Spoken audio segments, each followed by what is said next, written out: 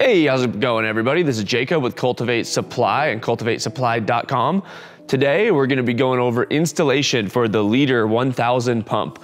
And this installation is actually good for any of the Leader or Eco Diver pumps. They're all gonna set up exactly the same way with the same 1-inch outlet. This is the pump that you'll actually be receiving, the Eco Diver 1000 with the commercial irrigation kit for smaller sizes. Does about 100 sites. You can find that on our website. It comes with all these parts and pieces, as well as all of the irrigation for your room, all the drippers, everything. So you can buy it all in one spot.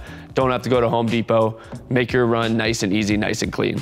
So let's jump into it here. This pump right here, if you can see here, has a 1-inch outlet on top. We're gonna use that. These pumps also come with an internal check valve. Well, not internal, but a external that you can screw on. It comes internally in the box. This is gonna be key for making sure you don't have water siphon out.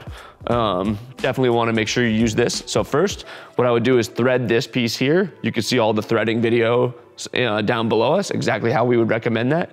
For this video, we're gonna keep it all dry and no thread. So right here, you're gonna take this piece, it's gonna screw directly there into the top. Make sure you got a nice clean fit. Get it nice and tight. Like I said, always use a wrench, but make sure not to over wrench it. If you ever see the plastic start to fracture or start to stress, you're going too far. So once we have that piece in from the top, that's still gonna be a 1-inch out. It just has the check valve in there. So we're gonna take our 1-inch male to 1-inch female PVC piece, throw it right there on the top.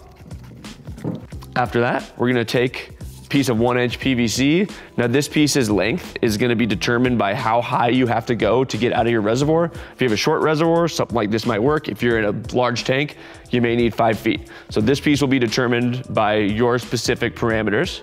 We'll put this in here after it's glued there. Next, we're gonna use a union valve.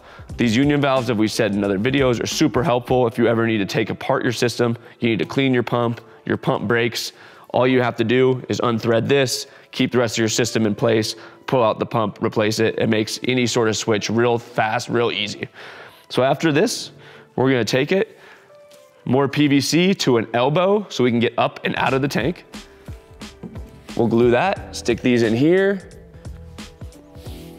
Once you're up and out of the tank, you're gonna wanna install your Arcal filter. If you didn't see our previous videos, we have an installation on this as well to show you exactly how to get that thing going. After that, I'm gonna pop this right here. Make it nice and easy. I personally like more fail safes than not, so I would put one of these pressure relief valves in as well. That would go right here before you go and hit any of your irrigation.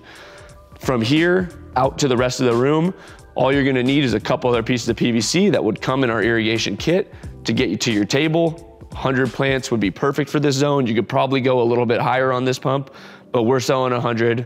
That's because we're recommending it. We like to overbuild our systems a little bit so we make sure nobody has any problems. If you found this video helpful, please make sure to subscribe to our YouTube channel for more videos just like this. Thanks.